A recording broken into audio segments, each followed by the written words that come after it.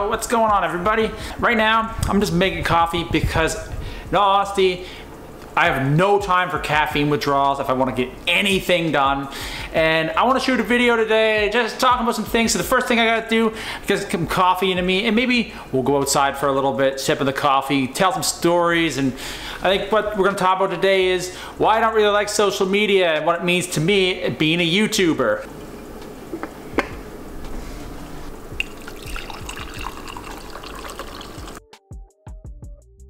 All right, I have to get my coffee and stuff, figured I'd come outside.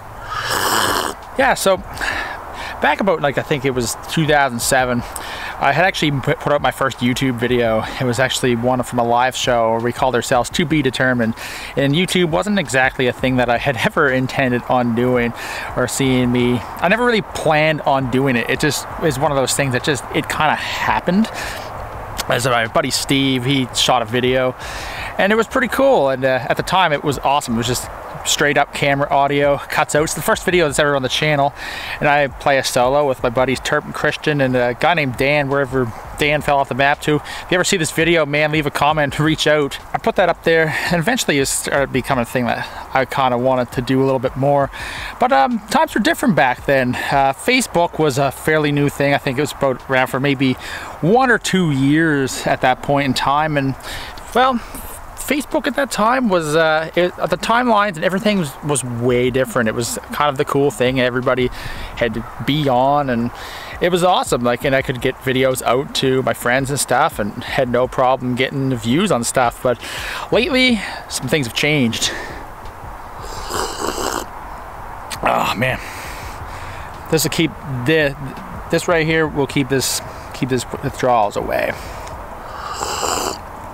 It's like I said earlier, we don't need the headaches. So let's explain a little bit about the Facebook feed. Back at one point, the Facebook feeds were always chronological and everybody saw all the things that you were posting as long as they were on at the same time, if they went always through the feeds and whatnot.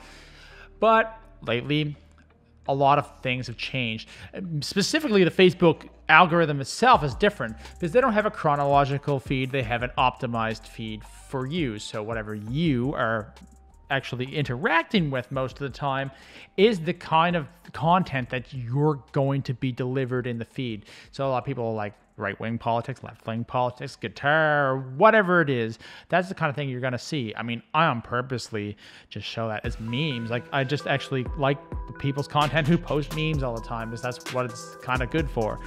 But problem is that Facebook actually throttles back all that kind of content that's external, like YouTube stuff. They want you to upload to native Facebook things, and I don't want to. I don't feel Facebook's value is always there. Now, that's just my personal opinion. It doesn't mean I'm actually right in this case. I actually think that it's just kind of like I'm only getting this stuff out to my friends, and it might get the initial view count going, but the issue with just getting that initial view count going on there is that I'm not exploring outwards. I might pick up a couple new fans here and there.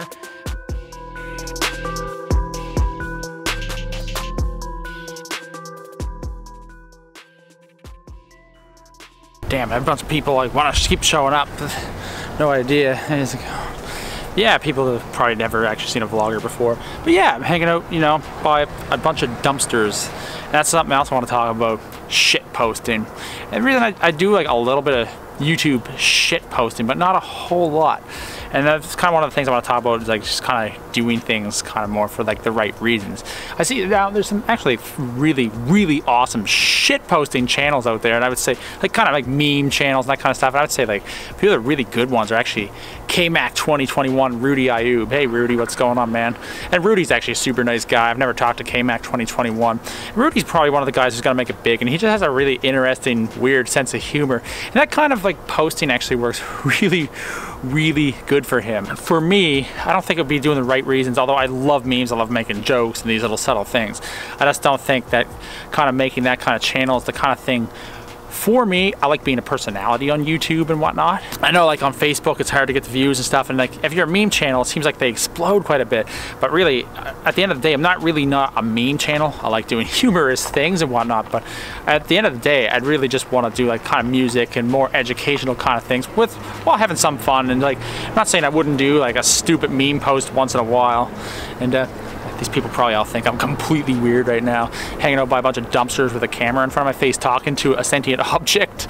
But I'm not saying I won't do that, because I'll definitely be making posts like that once in a while. But you know, you just gotta do you. And I'm not, like I said, I'm not into YouTube for the money and stuff. I'm just in it to put content out and just, you know, be myself and do certain things. So even though it's a little bit tougher, I still am gonna keep doing it because I think there's some value in doing that. For those dumpsters, where I actually used to work in that strip mall, I have all kinds of like crazy stories about that. And you know, when I was there, I used to, pretty much the only thing I ever thought about, there we go.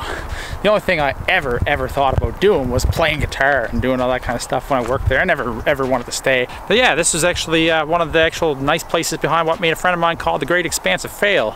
I think another big Great Expansive Fail can still be, you know, being on social media too much, especially like Facebook and all that kind of stuff. I mean, we spend so much time doing Facebook, and I find these days it's an absolute waste. You just sit on there and you're just seeing what other people are doing. It's not really helping me do the YouTube thing, and personally I don't really want a big Facebook following. It might work for some people, but for myself I don't really think it's actually something that I really want to stick with. Yeah, I figured I'd come down here by the river. This is actually the 9 Mile River, by the way. Another thing I want to just talk about when doing like this kind of like social media presence and being on social media and stuff, like it's important to have some social media presence out there. I just feel like if Facebook maybe isn't the thing that's working for me. I'm out there, Instagram and whatnot. One of the things I've noticed lately is that I've been working on other projects, and there's like a side of me, I started to get into this once a week YouTube upload thing. I know some people say to do it every day and whatnot, but I think that people who start putting out content almost every day, it's just not, it doesn't really work. You start putting out kind of just rubbish content, just things, it just seems like it's faked, it's forced, it's rushed, it's not high quality. I see that. I'm not going to name any particular YouTubers. I will say one who I think does an incredible job of that would be actually Casey Neistat. He doesn't actually put out too many daily things anymore, but when he puts out a video, it's super high quality content, although he was known as a daily vlogger. But that stuff's kind of hard for me. I work 5 days a week. Like, I don't have time to put out daily content on YouTube. Mind you, I gotta say, one of the most satisfying things is actually being on YouTube and doing that and getting that stuff out there to people. It's a lot of work and whatnot, but it does the job. Like, I feel good about it. And that's the thing, like, it's a different kind of dopamine hit than Facebook. I don't really feel all that satisfied all that much when I get likes on Facebook and things like that, because especially for a normal status, because it doesn't really mean all that much to me to actually have that kind of presence online on Facebook, to be like, oh cool, a bunch of friends liked it. I'm glad I entertain them somehow. I feel it's good when it's videos, but the problem is I don't get the videos out there, and to be honest, the Facebook algorithm kind of, it's all crap. But at the end of the day, I'm really starting to think that my time on Facebook, like, I think it's soon going to be coming to an end. It's going to suck because there's people I'm in contact with on there and whatnot. But you know, most of the people I talk to, they've got my phone number, they got my Instagram, they've got all that kind of stuff. And I won't be leaving Instagram at all. That'll be sticking around. I just feel like it has a little bit more worth. Seems like people are somewhat more paying attention on there compared to Facebook. Because like I said earlier, nobody's using Facebook for the same kind of reasons anymore. I'm not saying that you shouldn't use Facebook, you don't want to, but I just feel like Facebook's kind of had its day, and especially for like a YouTuber like myself trying to put out content, it just seems like a waste of time. It's like the algorithm in 2019 seems to be throttling those YouTube links more and more and more where people don't see them. And I think another thing just to understand is that people have lives. They're not always going to be watching your content. Maybe not everybody cares about it. If they don't want to watch it, then don't force them to watch it. Don't tag every one of your Facebook friends on your YouTube video just because you want to get them to watch it. I mean, we all want the views. We all want people to say, hey, this is good. Sometimes we actually do want the constructive criticism.